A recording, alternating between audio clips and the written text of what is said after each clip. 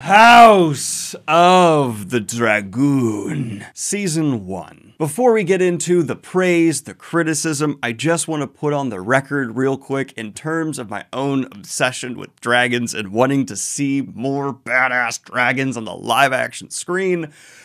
These last couple episodes delivered in some huge ways. Consistently throughout the season, not only have we gotten interesting dragon designs, and the dragons just in the way they move and the noises they make, having like discernible personalities, but the shots around the dragon, despite occasionally the VFX dipping into good, not great territory, or in one scene kind of bad, the presence of these beasts is up there with the best of the best live-action dragons of all time for a TV show. Two specific shots are going to be burned in my head, and both of them are actually from the final episode of the season. One, Daemon in the cave with the dragon, and it just igniting a torrent of flame above him. Wow! And on top of that, the shadow of the gargantuan dragon in the clouds looming over the smaller dragon. Yeah! I'm a slut for some dragons. But okay, let's get into talking about the successes and failures of House of the Dragon Season 1 as a whole, with obviously a bit more focus on episodes 9 and 10, because those are the ones we haven't specifically talked about here on the channel. But getting into this season as a whole, looking back at it, it does feel like quite a bit of setup. I have no problem with that though. Almost all of my favorite shows, unless they're miniseries, have a Season 1 that just feels like very well done setup. And if you're going to criticize Season 1 of House of the Dragon for being a lot of setup, I think you also need to acknowledge that it has been some very entertaining, nuanced, well-written setup for a majority of the show. Character decisions and mentalities, flaws, stupidity has all been consistent enough to feel remarkably human. And seeing these people grow up together, doing these time skips to where the pieces now lie where they are, and it feels like war is unavoidable for very obvious reasons. There isn't like one dumb character choice that was made, aside from one that really matches character, that I feel like makes all of this unavoidable. But even that one dumb decision, it kind of feels like it happened so late that I was like, okay, this is going to happen anyway. Now this is just what's going to start the violence. And of course, I'm talking about, spoiler warning here, episode 10, the dragon fight between the two young This is why, you know, they need to better regulate dragons in Westeros. You can't just be giving young kids dragons.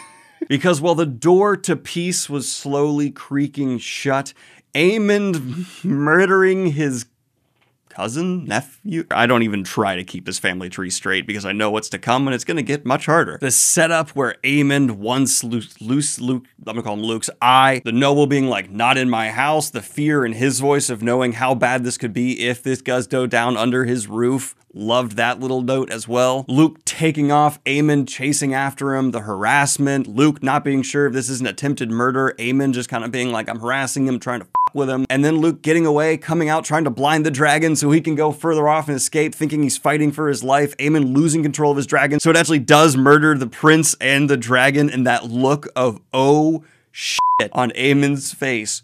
All completely believable, all so well set up. The shots throughout it, magnificent. Way better than I even had an expectation set for this scene, which I knew loosely was going to be happening in some way. I thought it was more gonna be like a planned ambush, but the way it unfurled here, loved it. I've seen some people say that making it more of an accident than it was in the books is taking away agency from Aemond. I disagree with that evaluation because it was still his decision to recklessly chase and harass this younger prince who he knew the weight of everything between them right now, and it's him filled with agency. It's him being like, oh, I'm gonna make this dumb decision. In the result is still 1000% on Aemond's shoulders. So I get how some people could have that criticism. I just disagree with it. Because I think it also lines up with this character, Aemond, who so far throughout the season at least is constantly trying to position himself as this, I'm badass, I'm equal to anyone else in this family. Of course I'm willing to do these things for war. They even reemphasize that with the whole eye scene. Then him seeing the consequences of that like chest thumping,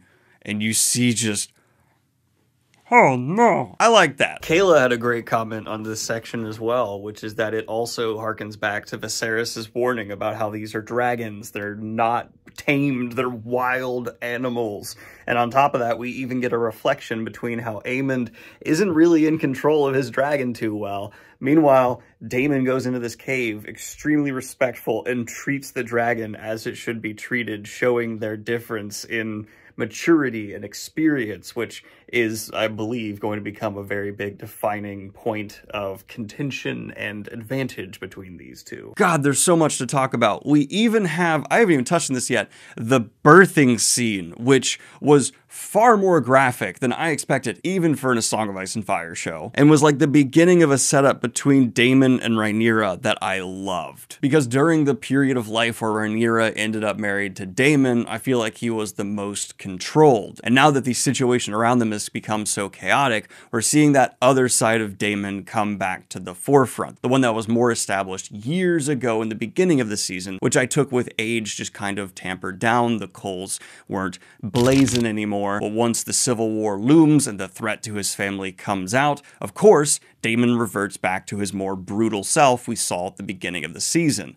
Absolutely great character development. Not that Daemon hasn't been an absolute threat throughout the season. I mean, he just decapitated a guy a couple episodes ago, but the energy from him feels a bit different once this all begins. It seems like he's more angry, and I think we're going to see a lot more anger about the death of Viserys, specifically in the issues he had with him that were never quite resolved, really come into play for season 2. That is my prediction. And that look of fear in Rhaenyra's eyes where she is like, oh my god, this guy is dangerous, but he's my closest ally.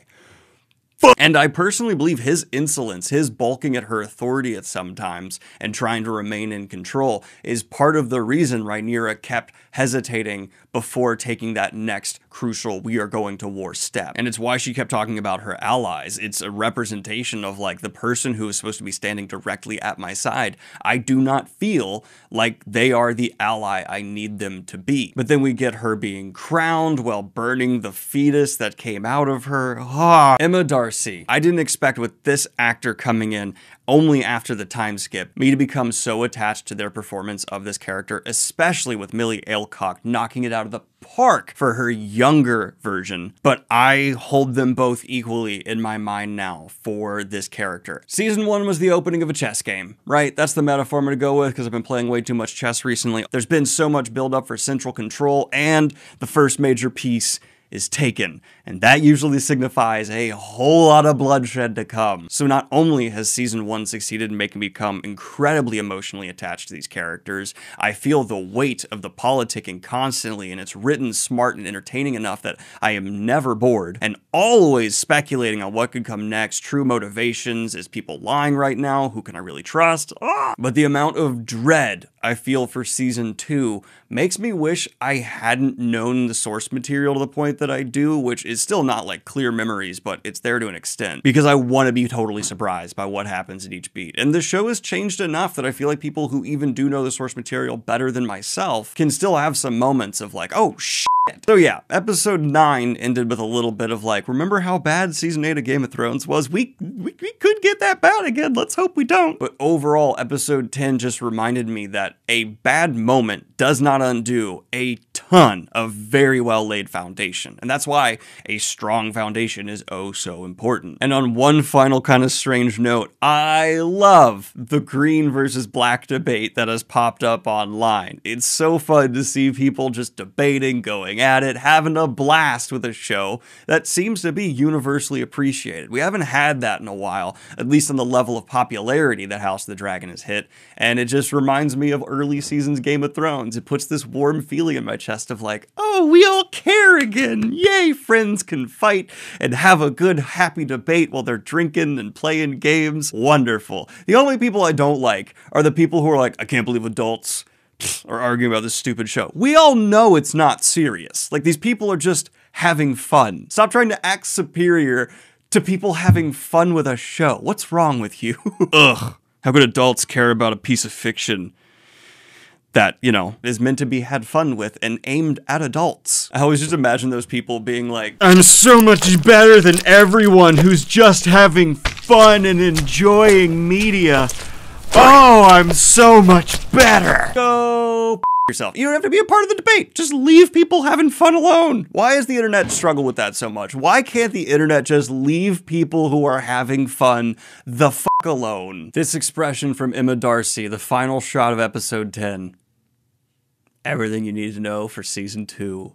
Ooh. But anyway, those are just my concluding thoughts on House of the Dragon Season 1. I am so happy that we on the channel can be done with the era of shows again and can go back to talking about other things. It's fun, I enjoy it, the videos are easier to make, but I really want to get back to what this channel's bread and butter is, so expect more literature content coming down the road in the coming weeks.